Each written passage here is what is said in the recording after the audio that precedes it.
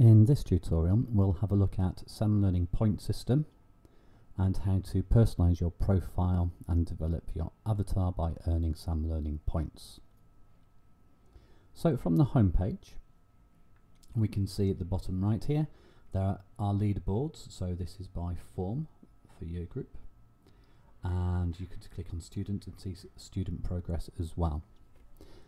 If you want to opt out of appearing in leaderboards and also opting out of competing with friends, that can all be managed under the profile section, which we'll have a look at now. So in this section, you can select who you want to compete against. If you click on here and you know the name of a student, you can type away and then find them and add them and turn them into one of your buddies that you would like to compete against.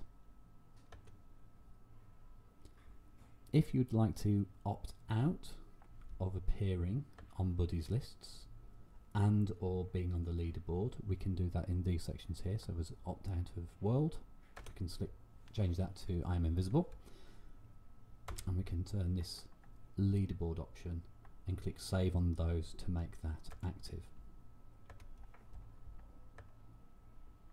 So, how do we change our profile? The default for the profile is done randomly. So here's mine.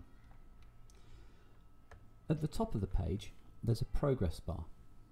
Whenever we fill up the progress bar to the avatar icon at the end, a little t-shirt with a question mark, it gives you the option to click on that, because it will be bright blue, and then select an element of your avatar. The more time you spend on here, that turns from doing everything from selecting a skin tone to glasses to clothing, and you can earn more and more content for your avatar to personalize it in any way you wish over time. Word of warning: when you select your location of what you would like to do next, so I've selected the camping location, so I've got to go through pitching up and so on, you can only click on this once and select the avatar element. Once you come out of selecting the avatar element, you can't go back and choose that again until the next time you achieve one of these location landmarks. You can access this bar if it's become invisible through the My Progress tab, and this is where sometimes you're given choices of where you'd like to go, and this will always appear, as it doesn't always appear on the home page. And that's how the points and the avatar system work.